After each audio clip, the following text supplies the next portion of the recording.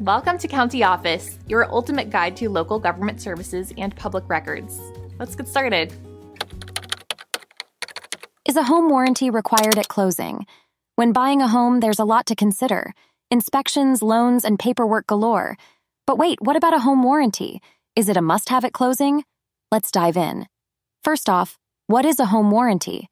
It's a service contract. It covers repairs and replacements. Think appliances and systems, like your trusty dishwasher or cozy furnace. Now, is it mandatory? Spoiler alert, no, it's not required by law. But it's a common misconception. Many think it's part of the closing checklist. Real estate agents might recommend one. Why? Peace of mind, my friends. It's an assurance against unexpected breakdowns.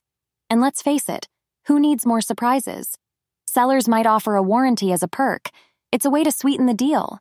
Buyers feel more secure. Plus, it can make a home stand out in the market. At closing, no rule says home warranty or bust. But it can be a smart move. It's like a safety net for your wallet. After all, homes don't come with a return policy. In conclusion, a home warranty isn't a closing requirement. It's an optional layer of protection. Consider your needs and budget, and make the choice that suits you best.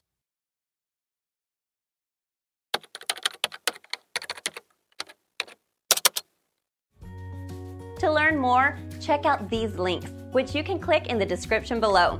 And feel free to comment your questions. We're here to help. Thanks for tuning in to our video. Please like and subscribe and leave a comment below. See you in the next video.